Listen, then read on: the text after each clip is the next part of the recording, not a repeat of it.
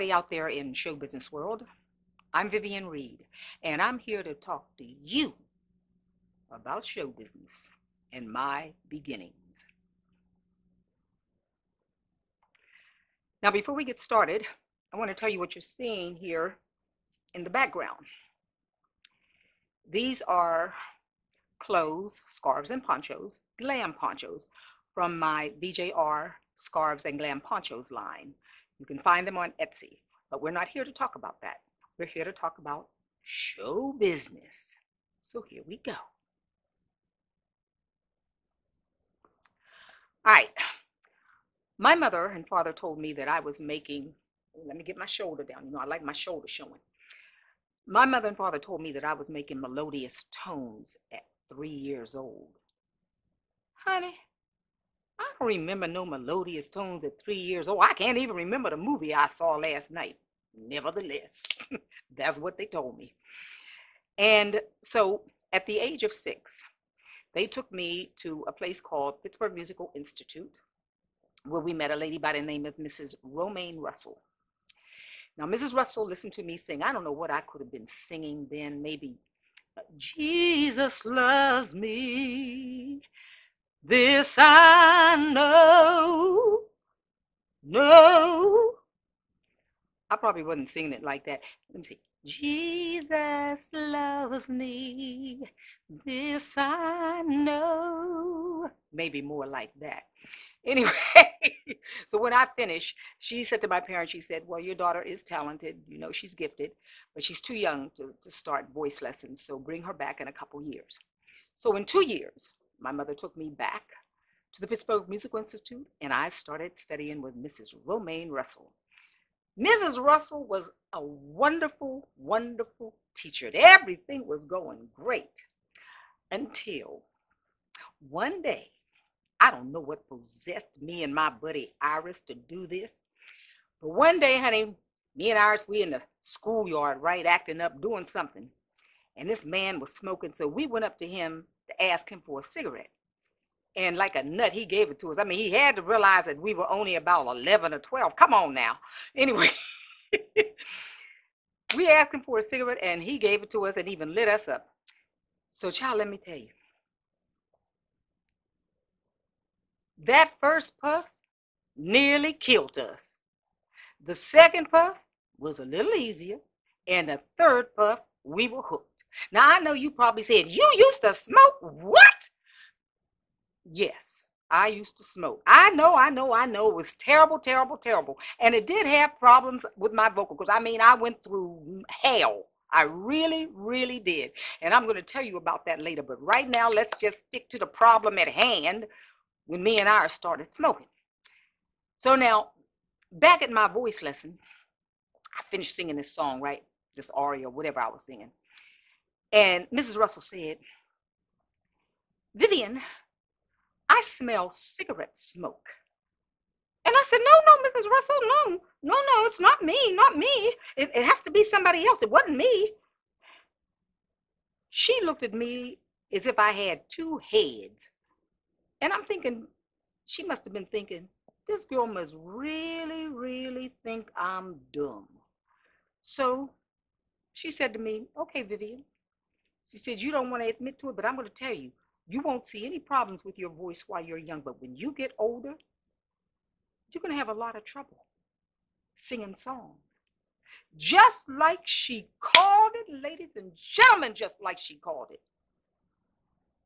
That's how it happened. I ended up having many problems. Thought I was losing my voice, but losing my voice was because of acid reflux. We're going to talk about smoking and acid reflux later. But right now, let's get back to the 12 years old and all of that. So now, I'm smoking. When my parents found out, they were very upset, so I would go sneak off somewhere and smoke.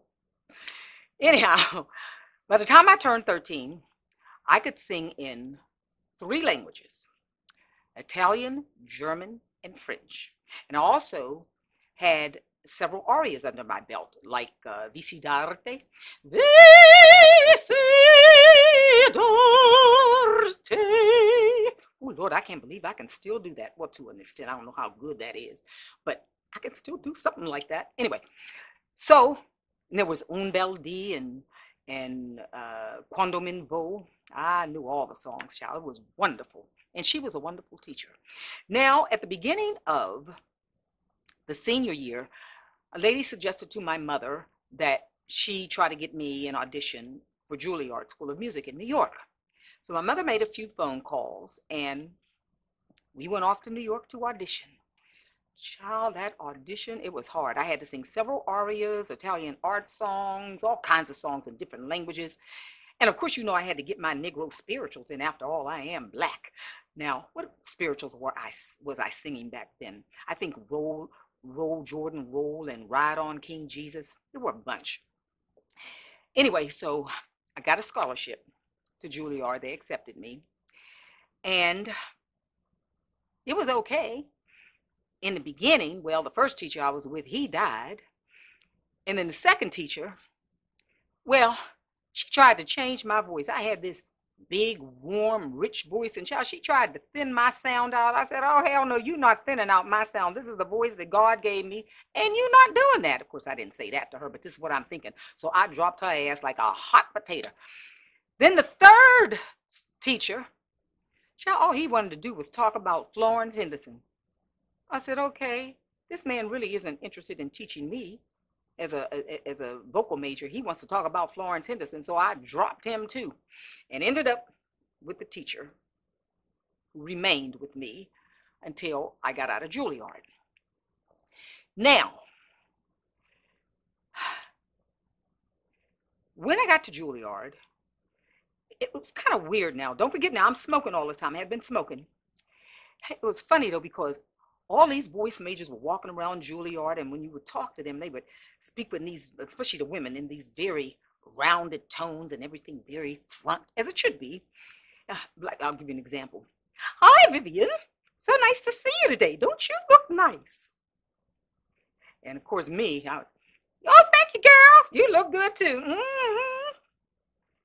There was nobody like me roaming those halls of Juilliard School of Music. I was so different. Anyhow, now, let's talk about these two guys that worked in the mailroom at Juilliard. Bob and Moses, two gay guys. So they come up to me one day and they said, listen, Vivian, we're going to take you up to this club, nightclub called Pauline's Interlude. Pauline's Interlude. So I'm raring to go. So we go up there. Now, before we went in, they said, now, Vivian, everybody in here is gay. And it's mostly men, and they all gay. Baby, when we opened up that door, and I saw all them fine men, I mean fine, but I had to remember they all gay. So went on in. Now there were some women, a lot of women who patronized the club, and most of these women were straight. A few lesbians, but most of the women were straight. So we went in there, and what a great atmosphere. My first nightclub, okay? So we're sitting in the booth, and what was so interesting about this club is that every 30 minutes or so, the two bartenders and the singing hostess would break out into song. Oh, this was wonderful because, above all else, they were singing classical music. So I was in seventh heaven. I was loving all of this. Now, Mrs. Josephine Cooper, now she was a singing hostess. She came over to the table and she introduced herself. And she says, young lady, I hear that you're a singer going to Juilliard. And I said, yes, ma'am. So she said, well, would you like to go up and sing something for us? So I thought, well, I do know, and this is my beloved from Kismet. And she said, oh, that's good, that's good. Well, go up and introduce yourself to Mr. Arthur Bowie, he was the organist, and tell him what you're going to sing. So I go on up there, introduced myself, and told him, I asked him if he knew, and this is my beloved from Kismet, and he did, and I told him the key I was singing it in. Well, let me tell you, I started singing this song, and every time I would hit a high note, they would go, woo, yes, honey, sing.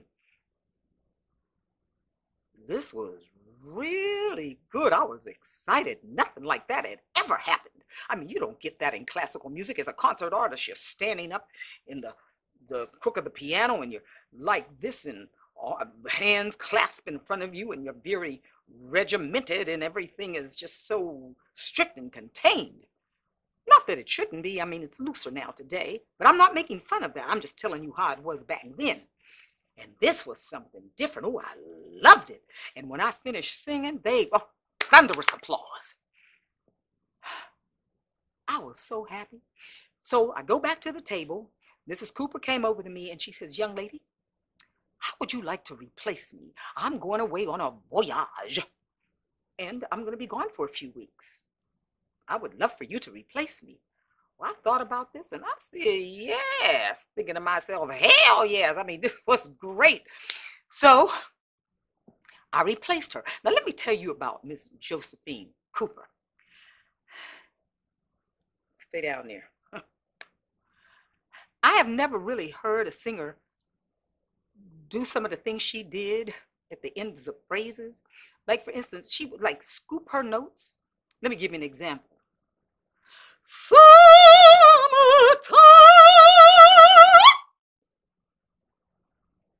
I said, what the hell? And the living is easy. Child, I ain't never heard nobody sing like that. I mean, scooping those notes like that. Are you kidding? I would kill my students if they did something like that. Anyway, but you know what? She was a fabulous, fabulous performer. And that was just her style. That was her thing. And you know what? The people who patronized the place, they loved her. Anyway, so I did end up filling in for her for several weeks. And let me tell you this. It was illegal, honey, because I was underage. Because back then, and I think it's still today, I'm not sure, you had to be 21. Well, they didn't ask, and I didn't tell. So I worked there, and what a learning experience that was. Now, all of this time, I'm sharing the fact that I'm going to replace this woman or fill in for her at Pauline's, and I shared this with my teacher, Juilliard. Well, child, I thought I was going to have to put his ass in intensive care. He had a fit. What? You're doing what? You're singing what? And where's this? I was still going to be singing classical music. I think it was the fact that it was at a nightclub. I don't know what the problem was. And then when I got a job to work for summer stock at Green Mansions in the Adirondack Mountains, I shared that with him. And again, he had a hissy fit. So I'm saying, this is ridiculous. Why is he acting like this? But you know what? Back then, and I understand that it sort of lasted for years, Juilliard was very strict about if you're singing classical music, that's what you should be singing. You should not be singing anything else. They were staunch believers in the fact that you're a classical singer, you should stay a classical singer.